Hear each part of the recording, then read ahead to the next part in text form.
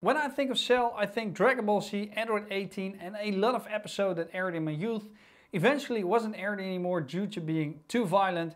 Maybe these are your thoughts as well when hearing the word Cell, or maybe you've been an inmate and have a different association with the word. Either way, my name is Rico Richardson and in this video I'm going to tell you all about the Cellframe token and its service-oriented blockchain. Cellframe is a service-oriented blockchain. It's a quantum-resistant software which wants to build a blockchain on which other users can build a blockchain.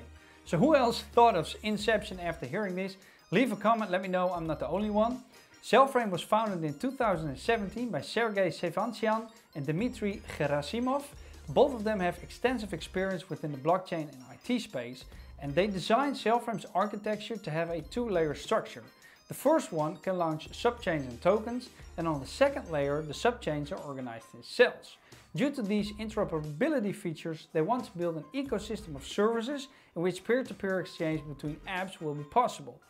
They don't like to call themselves a blockchain technology, but rather an infrastructure layer for building a blockchain ecosystem. Something that Polkadot basically does as well.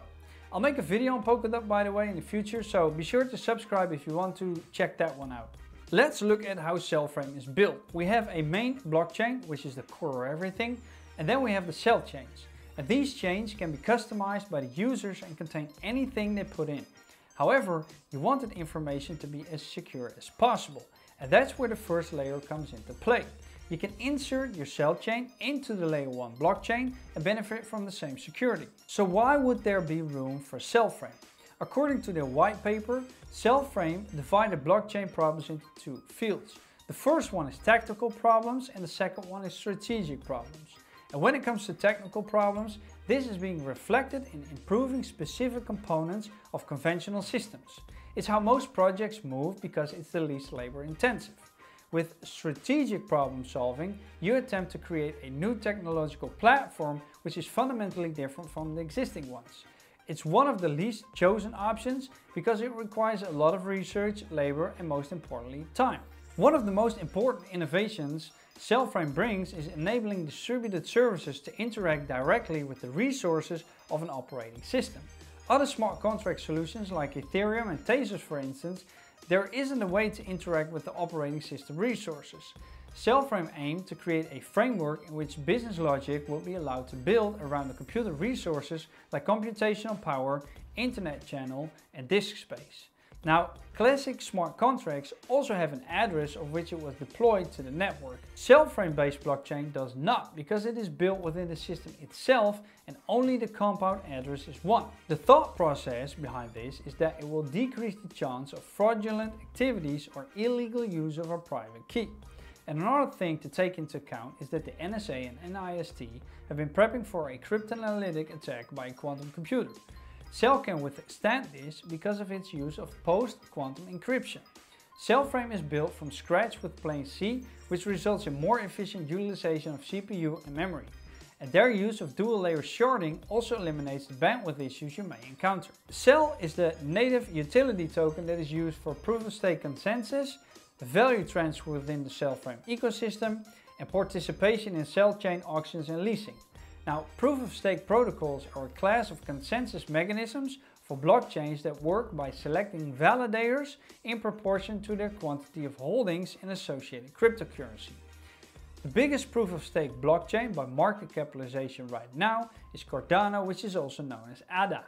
There will be a future video on ADA too, so stay tuned for that. The proof-of-stake concept states that a person can mine or validate block transactions according to how many coins they hold.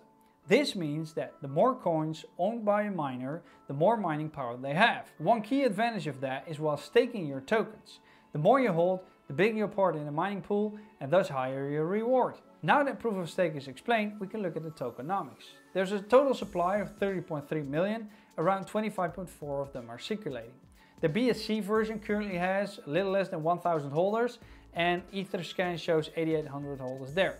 The Cell token can be exchanged and traded on Uniswap, Pancake and 1inch exchange, but only against the stablecoin USDC or 5 other cryptocurrencies. So, whether you're part of the Ethereum or Binance Smart Chain ecosystem, both have access to Cellframe.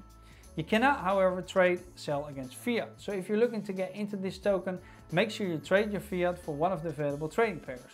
Their contracts have been audited by Solidity and they are looking to get on central exchanges. Worth mentioning though is their 5% marketing treasury tax on PancakeSwap is a temporary measure in the short term to raise funds for a heavy marketing campaign including Twitter influencers, YouTube and further central exchange listings. Which is funny because I'm not getting paid for this video and I should be. Right, so this next part will be a new part of my videos, which is the engagement. If we look at their website, we see that all team members have profiles that can be found on LinkedIn. The Medium website has frequent updates, with the latest one being from September 8th, with a message saying that they'll be launched on the Binance Smart Chain, which already has happened, so we might have expected a new update on that already.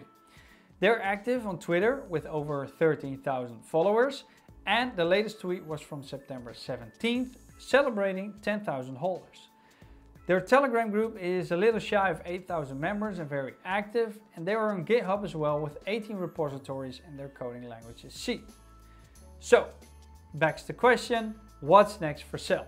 According to their Telegram, there are a couple of things that are planned right now. One is the Cellchain auction website. Another thing is an overhaul of their website and listings on exchanges like Binance and Coinbase. And they want to do a full-scale marketing campaign as well. So let's dive a little bit deeper into the Cellchain auction website. The Cellframe wallet can have different addresses on different blockchains. With this wallet, you can transact directly on any network. Service nodes on the Cellframe core network, which communicate with each other, do the work of swapping your transaction in the backend. For example, you can transfer or trade tokens from Ethereum to Polygon or BSC with no problem as long as it's compatible. For a Cellchain to be added to the Cellframe, it must have its own Cellchain slot. They're very scarce and limited to 50 Cellframe Cellchain slots, which is inspired by Polkadot. And Cellframe also recognizes multiple Cellframe Cellchain types, and each of them has a different purpose. So we've got system level Cellchains, we've got auction granted Cellchains, and we've got community Cellchains. And worth mentioning is that at the end of an auction, the smart contract is issued with an NFT token. This token can be sold on the market or used for its intended purpose. And when used for its intended purpose, it will be transferred to a special smart contract from where it can be picked up on request within a week. And the slots are being leased for a period of 3 years, and each project can take up to 2 slots maximum. And when the lease contract ends, the Cellchain participates in an auction again. Now CalVPN is the first network on Cellchain, and it needs to receive delegations from the Cellframe community, which in return will be airdropped CalVPN tokens, or CalVPN needs to acquire enough Cell tokens for themselves. Now looking at the roadmap, we can see that there are numerous things planned, and it's currently laid out till August next year. So there's still a lot of development going on there, which is always a good thing to me.